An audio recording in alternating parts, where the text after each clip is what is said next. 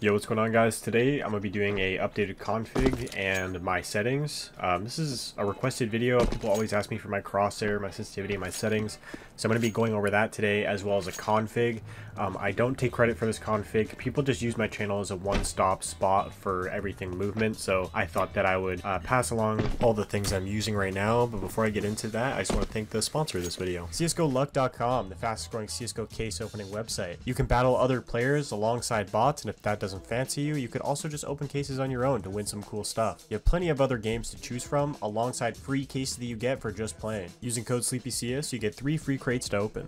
They provide you with a plethora of ways to deposit some money, alongside a absolutely stacked withdraw page. Remember to use code SleepyCS, and thank you CS Luck for sponsoring this video. So this config is kind of like a tweaked version of the old one. The perks are that it doesn't crash, the jump is a lot better, and the binds are all the same. The jump bug in this config is a lot better than before, and it's a little bit different because there's a new visual tell with the way that your character crouches. But you got the jump bug and your long jump, as well as the D sub-tick jump, and I'll explain quickly how to both do long jumps and jump bugs real quick. So to long jump, all you're going to want to do is press in mouse forward as quickly as you can and then go for your strafes. To jump bug, jump crouch, press the bind as if you're using it to go for your next Bhop, and you'll spring up, giving you extra height and extra distance. To install everything, right click CS2, go to install files, browse, game, CSGO, CFG, and then drag and drop the files from the description in, and then you're ready to go. Next, I'm going to go over my in-game settings, and first I'm going to talk about res. Between stretched and native, there's no distinct what's better. Just play what you prefer and just know the differences. 4x3 is faster, and you're going to have less FOV. In native, you're going to feel kind of more sluggish. You also have a wider FOV. I'm not going to go through every individual setting, but if you want to pause the video, these are the best competitive settings that you can have. The only thing I will mention is that NVIDIA Reflex Low Latency should be disabled if you have a CPU bottleneck, and enabled plus boost if you have a good CPU that's like well-rounded for your computer. Another thing that's also personal preference is boost player contrast. Play around for this, but for me, I prefer this disabled.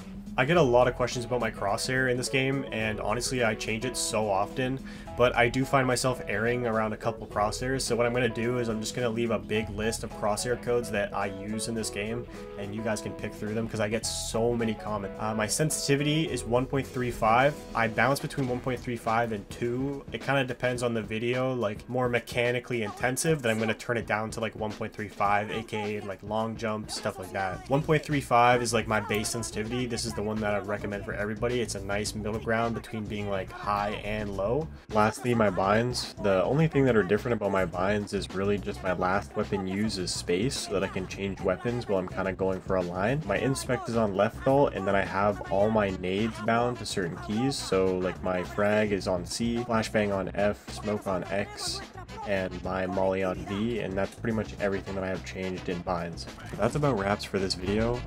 Thank you guys for 5K, I really appreciate it. And I kind of just wanted to combine everything into one video, the new config and the settings, because two birds, one stone. I get a lot of questions about both. Like whenever a new config drops, people hit me up, and same with you know, my video settings and whatnot. I get a lot of comments, so yeah. Anyways, thank you guys. Peace.